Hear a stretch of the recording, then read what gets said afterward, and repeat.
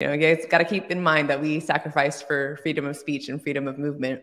I'm going to take this in a little bit of a different direction, but once you get your pulse chain gains, I recommend checking out Suzanne's art for your clothing needs.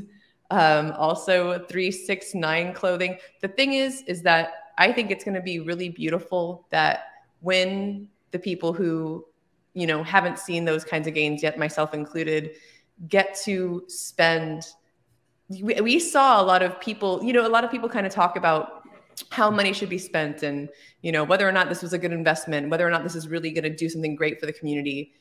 Look at who's building around you, especially right now. Look at who is building through this bear market, and look at who is basically bringing more value to the community through their passions, through their music, through their art.